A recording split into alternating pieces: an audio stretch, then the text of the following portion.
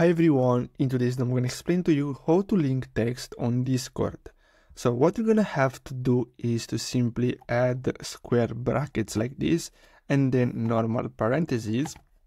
And after that here you're going to have to add your text. So I'm going to add something like this text, and here you're going to have to add your link, but you're going to have to simply copy and paste the link. So don't just type in the link like I did here, because it doesn't work. So you have to simply paste your link like this and it should appear blue.